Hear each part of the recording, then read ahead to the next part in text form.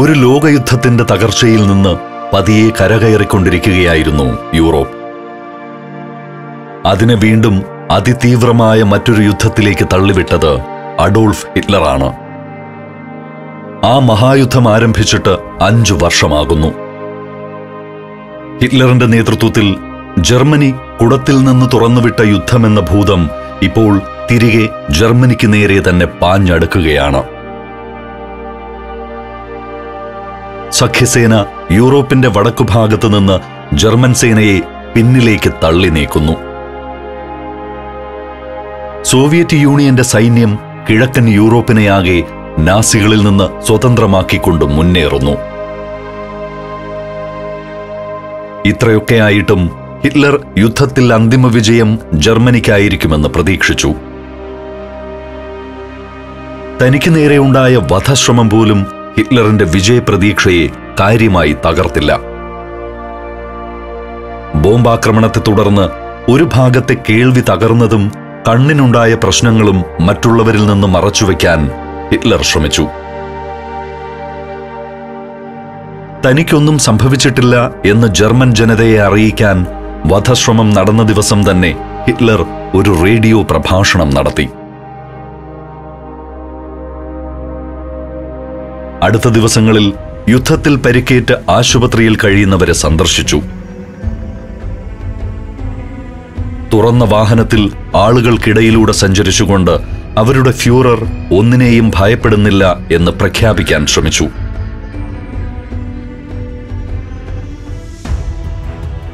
എങ്കിലും ഏറ്റവും അടുപ്പക്കാരായ ഏതാനും വ്യക്തികളെ ഒഴിച്ച് മറ്റാരെയും ഹിറ്റ്ലർ വിശ്വസിച്ചില്ല. കൂടുതൽ കൂടുതൽ സുരക്ഷാ സംവിധാനങ്ങൾ അയാൾ തനിക്ക് ചുറ്റും ഉയർത്തിക്കൊണ്ടിരുന്നു. ഹിറ്റ്ലറിന്റെ ഭക്ഷണത്തിൽ എന്തെങ്കിലും അപകടകരമായ വസ്തുക്കൾ കലർന്നിട്ടുണ്ടോ എന്ന് പരിശോധിക്കാൻ വോൾഫ് ലയറിന്റെ പരിസരത്തുള്ള ഗ്രാമങ്ങളിലെ സ്ത്രീകളെയാണ് ഇപ്പോൾ ഉപയോഗിക്കുന്നത്. സസ്യാഹാരവും പഴങ്ങളുമാണ് കഴിക്കാൻ കിട്ടുക. നല്ല രുചിയുള്ള ഭക്ഷണമാണെങ്കിലും അതവർക്ക് ആസ്വദിക്കാൻ കഴിഞ്ഞില്ല. ചുറ്റും നിരന്നു നിൽക്കുന്ന SS കമാൻഡോമാരെ കാണുമ്പോഴുള്ള ഭീതി, ഹിറ്റ്ലർ അടുത്തെവിടെയെങ്കിലും ഉണ്ടോ എന്ന ആശങ്ക, അതിലുമുപരി ആരെങ്കിലും ഹിറ്റ്ലറിനെ ലക്ഷ്യമിട്ട് ഭക്ഷണത്തിൽ വിഷം ചേർത്തിട്ടുണ്ടാവുമോ എന്ന പേടിയും. മറ്റുള്ളവരുടെ ഭയവും ആശങ്കകളുമൊന്നും ഹിറ്റ്ലറിന് ബാധകമല്ല. ജർമ്മനിയുടെ സാമ്പത്തിക സ്ഥിതി ദയനീയമാണെന്നും ജനങ്ങൾ ദുരിതത്തിലാണെന്നും ചിലപ്പോൾ ഹിറ്റ്ലറിന്റെ സൈനിക മേധാവികൾ പറയാൻ ശ്രമിക്കും. യുദ്ധകാലത്ത് ജനങ്ങൾ ഇതെല്ലാം സഹിക്കാൻ ബാധ്യസ്ഥരാണെന്ന് ഹിറ്റ്ലർ നിസ്സാരമായി പറയും.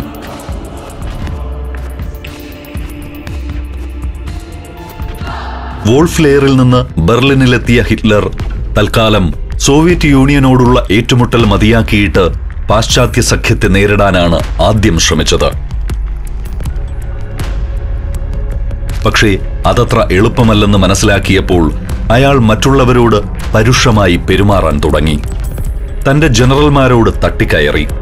അവരെ ഭീരുക്കളെന്നും രാജ്യസ്നേഹമില്ലാത്തവരെന്നും വിളിച്ചു. ഹിറ്റ്ലറിന്റെ യുദ്ധതന്ത്രങ്ങൾ ഓരോന്നായി പരാജയപ്പെടുകയാണ്. ജർമ്മനിക്കെതിരെ ഒന്നിച്ചു ചേർന്ന് യുദ്ധം ചെയ്യുന്ന പാശ്ചാത്യ ശക്തികളെ ഭിന്നിപ്പിക്കാൻ ഹിറ്റ്ലർ ചില തന്ത്രങ്ങൾ ആവിഷ്കരിച്ചു നോക്കിയെങ്കിലും ഫലിച്ചില്ല. പാശ്ചാത്യ ശക്തികളുടെ പഴയ ശത്രുവാണ് സോവിയറ്റ് യൂണിയൻ. അതിനെതിരെ ജർമ്മനിയുടെ കൂടെ ചേർന്ന് ഒരുമിച്ച് പോരാടാമെന്ന് പാശ്ചാത്യ ശക്തികൾക്ക് മുന്നിൽ ഒരു തന്ത്രവും ഹിറ്റ്ലർ പ്രയോഗിച്ചു നോക്കി. അമേരിക്കയും ബ്രിട്ടനും അത് തള്ളിക്കളഞ്ഞു.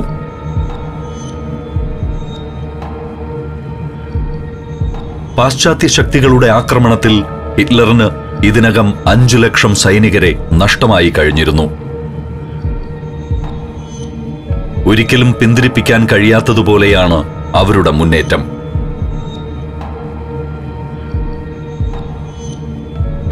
ഒടുവിൽ ഹിറ്റ്ലർ ജർമ്മനിയുടെ കനത്ത പ്രഹരശേഷിയുള്ള മിസൈലുകൾ സഖ്യസേനയ്ക്ക് മീതെ പ്രയോഗിച്ചു. ജർമ്മനി സ്വന്തം മണ്ണിൽ ഇങ്ങനെ ഒരു ആക്രമണം നടത്തുമെന്ന് അവർ പ്രതീക്ഷിച്ചിരുന്നില്ല.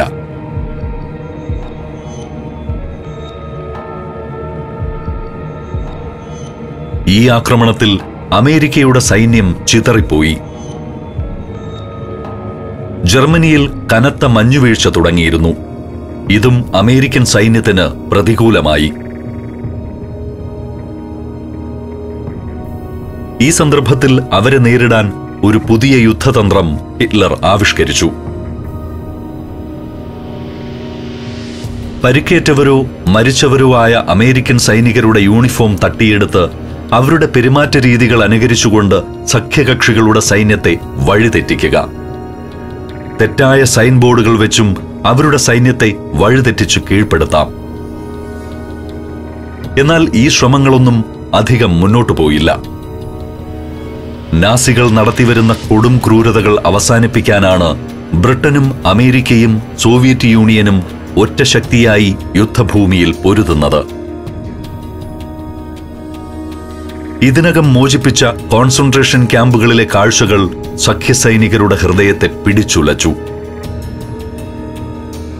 മനുഷ്യർക്ക് ഇത്രത്തോളം ക്രൂരമായി പെരുമാറാൻ കഴിയുമെന്ന് പ്രതീക്ഷിച്ചിരുന്നില്ല.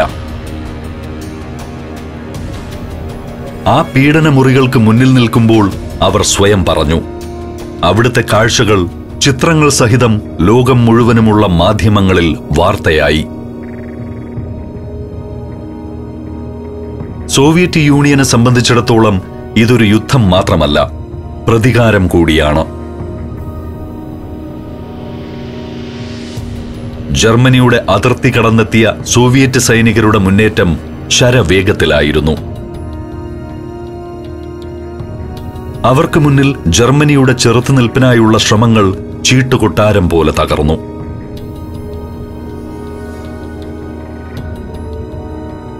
ദിവസങ്ങൾക്കുള്ളിൽ അവർ വാഴ്സോയും പ്രഷ്യൻ മേഖലകളും കീഴ്പ്പെടുത്തി.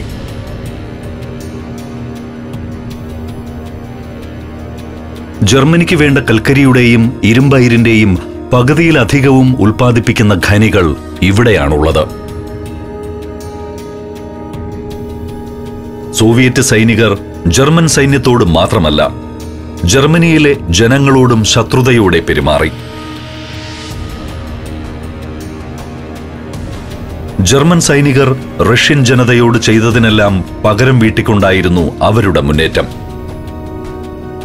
വലിയ രീതിയിൽ കൊള്ളയും കൊള്ളിവെപ്പും നടന്നു. സ്ത്രീകൾ ക്രൂര പീഡനങ്ങൾക്കിരയായി. ഈ സന്ദർഭത്തിൽ യുദ്ധം അവസാനിപ്പിക്കാമെന്നും കീഴടങ്ങാനുള്ള മാർഗങ്ങൾ തേടാമെന്നും ജർമ്മനിയുടെ സൈനിക ഉദ്യോഗസ്ഥർ ഹിറ്റ്ലറിനോട് പലവട്ടം അപേക്ഷിച്ചു. യുദ്ധം ജർമ്മനിയെ പൂർണ്ണമായും തകർത്തു കളയുമെന്ന് അവർ ഭയപ്പെട്ടു. പക്ഷേ ഹിറ്റ്ലർ വഴങ്ങിയില്ല. ആരെങ്കിലും അങ്ങനെ തീരുമാനിച്ചാൽ താൻ ആത്മഹത്യ ചെയ്യുമെന്ന് അയാൾ ഭീഷണിപ്പെടുത്തി. ആരും ഒന്നും മിണ്ടിയില്ല. നിശബ്ദമായി ഭയത്തോടെ ആ നാടകം നോക്കി നിന്നു. അവസാന ജർമ്മൻ പൗരനും മരിച്ചു വീഴുന്നതുവരെ യുദ്ധം തുടരണമെന്ന് അയാൾ ദേഷ്യത്തോടെ അലറി. ജൂതരും സ്ലാവ് വംശജരും ബോൾഷെവിക്കുകളായ റഷ്യക്കാരും മാത്രമല്ല, ജർമ്മനിയിലെ മനുഷ്യരും ഹിറ്റ്ലറിന്റെ ഇരകളാണെന്ന് അവർ പതുക്കെ തിരിച്ചറിയാൻ തുടങ്ങി. ഹിറ്റ്ലറാകട്ടെ ഒരു പിഴവിന്റെയും ഉത്തരവാദിത്വം ഏറ്റെടുക്കാൻ തയ്യാറായില്ല. യുദ്ധപരാജയത്തിന് കാരണം ഭീരുക്കളായ ജർമ്മൻ ജനതയാണെന്ന് അയാൾ കുറ്റപ്പെടുത്തി. ജർമ്മൻ സൈനികർ വഞ്ചകരും രാജ്യസ്നേഹമില്ലാത്തവരുമാണെന്ന് ആരോപിച്ചു.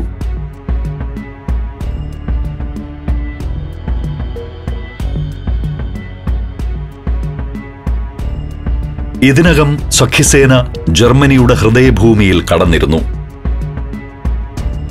ഫ്രാൻസിലും പോളണ്ടിലും ചെക്കോസ്ലോവാക്യയിലും വിശാലമായ സോവിയറ്റ് നാടുകളിലും ജനങ്ങൾ നാസി സൈന്യത്തെ ഭയന്ന് പരക്കം പാഞ്ഞ അതേ അവസ്ഥയാണിപ്പോൾ ജർമ്മനിയിൽ.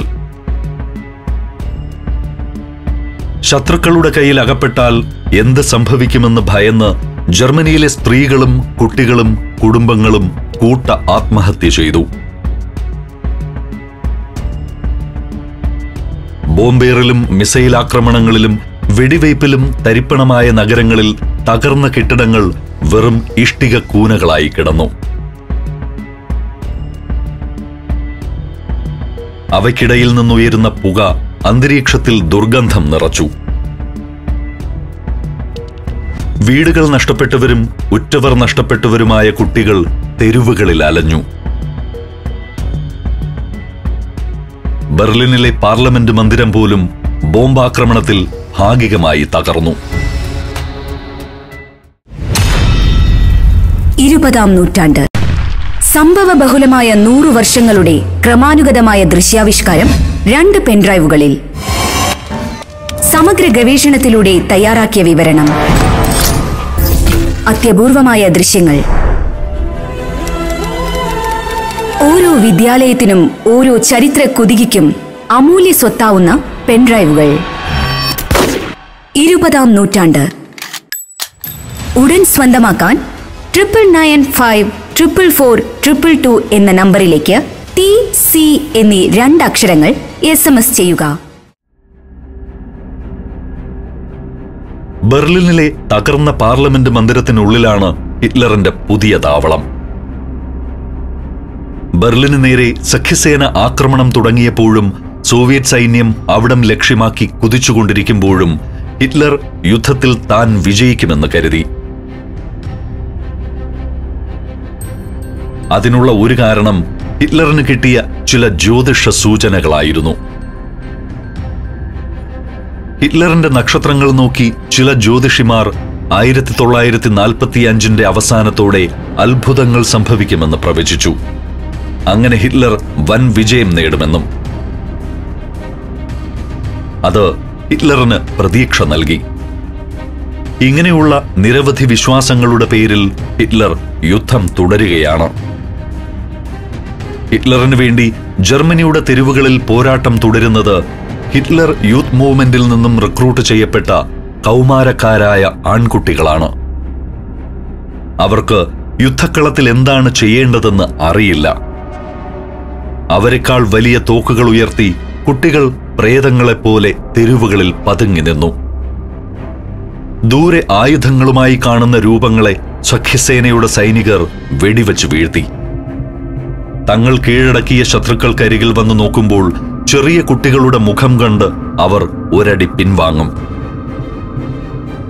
സൈനിക വേഷത്തിൽ ചെറിയ കുഞ്ഞുങ്ങളെ യുദ്ധം ചെയ്യാനയച്ച ഹിറ്റ്ലറിനെ പഴിക്കും. ഇപ്പോൾ ജർമ്മൻ സൈന്യം ശത്രു സൈനികരുടെ മുന്നേറ്റം തടയാൻ ശ്രമിക്കുന്നുവെന്നേ ഉള്ളൂ. അതിനപ്പുറം അവർക്കൊന്നും ചെയ്യാനില്ല. ഹിറ്റ്ലർ ഇപ്പോൾ അധിക സമയവും ബങ്കറിനുള്ളിൽ തന്നെയാണ് കഴിയുന്നത്. പഴയതിനേക്കാൾ അധികം ഒറ്റപ്പെട്ടുകൊണ്ടാണ് ജീവിതം. രാത്രി നേരങ്ങളിൽ ഉറങ്ങാതെ ഇരുന്ന് ആ സമയത്ത് കൊലപാതകങ്ങൾ ചിത്രീകരിച്ച സിനിമകൾ കാണും. തന്റെ പരാജയം അടുത്തുവെന്ന തോന്നൽ ഹിറ്റ്ലറിൽ ശക്തമായി തുടങ്ങി. യുദ്ധഭൂമിയിൽ നിന്നും പരാജയത്തിന്റെ വാർത്തകൾ മാത്രമാണ് വരുന്നത്. ദിനംപ്രതി 10,000-ങ്ങളാണ് ഹിറ്റ്ലറിനു വേണ്ടി കൊല്ലപ്പെട്ടുകൊണ്ടിരിക്കുന്നത്. ഹെർമൻ ഗോറിംഗ് പോലും പരാജയം സമ്മതിക്കാമെന്നും ഒരു ഒത്തുതീർപ്പിന് സാധ്യത തേടാമെന്നും പറഞ്ഞു തുടങ്ങി. ഹിറ്റ്ലർ അത് അനുവദിച്ചില്ല. അങ്ങനെ എന്തെങ്കിലും ഉണ്ടായാൽ താൻ ആത്മഹത്യ ചെയ്യുമെന്ന ഭീഷണി ആവർത്തിച്ചു. യുദ്ധം നടക്കുന്ന 2 ഇടങ്ങളിലും ആവശ്യത്തിന് സൈനികരില്ല എന്ന് കേട്ടപ്പോൾ ജർമ്മനിയിൽ അവശേഷിക്കുന്ന വൃദ്ധന്മാരെയും ചെറിയ കുട്ടികളെയും ഉൾപ്പെടുത്തിക്കൊണ്ട് പുതിയ സൈനിക യൂണിറ്റുകൾ രൂപപ്പെടുത്താൻ ഹിറ്റ്ലർ നിർദ്ദേശം നൽകി. പ്രൈമറി സ്കൂളുകളിൽ നിന്നുപോലും കുഞ്ഞുങ്ങളെ നിർബന്ധിത സൈനിക സേവനത്തിനായി പിടിച്ചുകൊണ്ടുപോയി. 1-ാം ലോകയുദ്ധത്തിൽ പങ്കെടുത്തതിന്റെ പേരിൽ ആദരിക്കപ്പെട്ടിട്ടുള്ള വൃദ്ധരായ സൈനികർ ചെറിയ കുഞ്ഞുങ്ങൾക്കൊപ്പം റഷ്യയുടെയും അമേരിക്കയുടെയും ബ്രിട്ടന്റെയും സൈനികരോട് ഏറ്റുമുട്ടാനായി യുദ്ധഭൂമിയിലേക്ക് നയിക്കപ്പെട്ടു. ഇവർക്ക് മനുഷ്യമതിലായി സൈന്യത്തിനൊപ്പം നിന്ന് മരിക്കാമെന്നല്ലാതെ മറ്റൊന്നും ചെയ്യാനില്ല. അവരുടെ ഫ്യൂറർക്ക് വിജയപ്രതീക്ഷ അല്പസമയം കൂടി നീട്ടിക്കൊടുക്കാൻ വേണ്ടിയുള്ള ജീവത്യാഗം. ഓരോ പരാജയത്തിന്റെയും പേരിൽ ഹിറ്റ്ലർ സ്വന്തം ഉദ്യോഗസ്ഥരെ പിരിച്ചുവിട്ടു. തന്റെ ഉത്തരവുകൾ ലംഘിച്ചു എന്നാരോപിച്ച് ചിലരെയെല്ലാം വധിക്കാൻ വിധിച്ചു. പടിഞ്ഞാറൻ മേഖലകളിൽ പലയിടത്തും ജർമ്മൻ സൈനികർ സഖ്യകക്ഷികൾക്ക് മുന്നിൽ കീഴടങ്ങി. പരാജയം ഉറപ്പായതോടെ ഹിറ്റ്ലർ ജർമ്മനിയിലുള്ള എല്ലാ വിലപിടിപ്പുള്ള വസ്തുക്കളും നശിപ്പിച്ചു കളയാൻ ഉത്തരവിട്ടു. ശത്രുക്കൾ വരുമ്പോൾ ജർമ്മനിയിൽ അവർക്കു വേണ്ടി ഒന്നും അവശേഷിക്കരുത്. ജർമ്മനിയിലെ വ്യവസായശാലകൾ, ആശയവിനിമയ സംവിധാനങ്ങൾ, കൃഷിഭൂമികൾ, ഖനികൾ, റെയിൽവേ സംവിധാനങ്ങൾ, കപ്പലുകൾ, റോഡുകൾ, പാലങ്ങൾ, കച്ചവട കേന്ദ്രങ്ങൾ എന്നുവേണ്ട സർവ്വതും നാസികൾ നശിപ്പിച്ചു തുടങ്ങി. ജനങ്ങൾ ഒരു കഷ്ണം റൊട്ടിക്ക് വേണ്ടി പാടുപെടുമ്പോൾ ഹിറ്റ്ലറിന്റെ ഉത്തരവനുസരിച്ച് നാസികൾ സ്വന്തം ധാന്യ കലവറകൾക്ക് തീവച്ചു. യുദ്ധം പരാജയപ്പെടുകയാണെങ്കിൽ നല്ലവരായ ജർമ്മൻകാർ എല്ലാവരും ജീവൻ അവസാനിപ്പിക്കുമെന്ന് ഹിറ്റ്ലർ പറഞ്ഞു. ജർമ്മൻ ജനതയുടേതായി അവശേഷിക്കുന്നതെല്ലാം നശിപ്പിച്ചുകൊണ്ട് അയാൾ അവർക്കെല്ലാം വധശിക്ഷ തന്നെ വിധിക്കുകയായിരുന്നു. 1945 ഏപ്രിൽ സോവിയറ്റ് സേന ബെർലിൻ നഗരം വളഞ്ഞുകഴിഞ്ഞു. അപ്പോഴേക്കും ബെർലിൻ നഗരത്തിന്റെ 90% ബോംബാക്രമണങ്ങളിൽ തകർന്നിരുന്നു.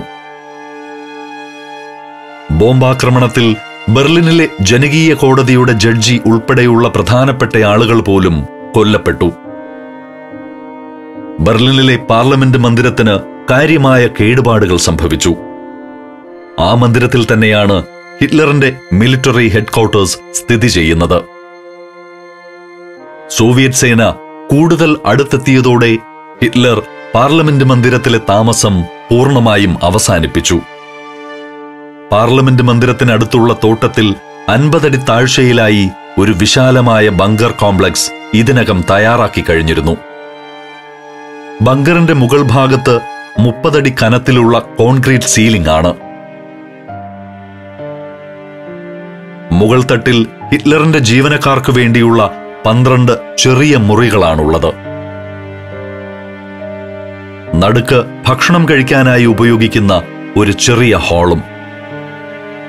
താഴത്തെ നില വളരെ വിശാലമാണ്. അവിടെയാണ് ഫ്യൂററിനു വേണ്ടിയുള്ള പ്രത്യേക സജ്ജീകരണങ്ങൾ. 2 ഭാഗങ്ങളിലായി 20 വിശാലമായ മുറികൾ. നടുക്ക് വലിയ ഒരു ഇരിപ്പുമുറിയും കോൺഫറൻസ് ഹാളും. കുറച്ചകലെ ഇടതുഭാഗത്തായി ഹിറ്റ്ലറിനും ഈവ ബ്രൗണിനും വേണ്ടി പ്രത്യേകം തയ്യാറാക്കിയ 6 വിശാലമായ മുറികൾ. അവയിൽ എല്ലാവിധ സജ്ജീകരണങ്ങളും മനോഹരമായി ഒരുക്കിയിരുന്നു.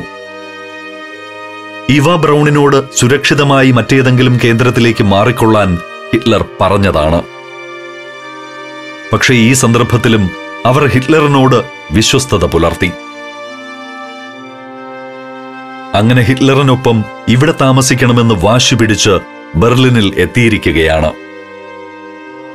പക്ഷെ അവർ ആരാധിച്ച പ്രതാപിയായ ഹിറ്റ്ലർ അല്ല ഇപ്പോൾ മുന്നിലുള്ളത്. അയാൾ ആകെ ക്ഷീണിതനും അവശനുമായിരിക്കുന്നു. വിളർത്ത മുഖവും ക്ഷീണിച്ച കണ്ണുകളും, ചെറുതായി കൂനിക്കൊണ്ടുള്ള നടപ്പ്, ഇടത് കൈയുടെ വിറയൽ നിയന്ത്രിക്കാനോ മറച്ചുവെക്കാനോ കഴിയാത്ത വിധത്തിൽ ഗുരുതരമായിരിക്കുന്നു. ചിലപ്പോഴൊക്കെ ഹിറ്റ്ലർ സ്വയം നഷ്ടപ്പെട്ടതുപോലെ ചെയ്ത കാര്യങ്ങൾ വീണ്ടും ആവർത്തിക്കും. ആളുകളുടെ മുഖത്തേക്ക് തുറച്ചു നോക്കി ഓരോന്ന് ഓർത്തെടുക്കാൻ ശ്രമിക്കും. പഴയതുപോലെ ഹിറ്റ്ലറിന്റെ ഉത്തരവുകൾ അനുസരിക്കുവാനും യുദ്ധഭൂമിയിലേക്ക് ഹിറ്റ്ലർ കൊടുക്കുന്ന നിർദ്ദേശങ്ങൾ സ്വീകരിക്കാനും ആളുകളില്ല. ബങ്കറിലും പാർലമെന്റ് മന്ദിരത്തിന്റെ പരിസരങ്ങളിലും ആവശ്യത്തിന് സൈനികരുമില്ല.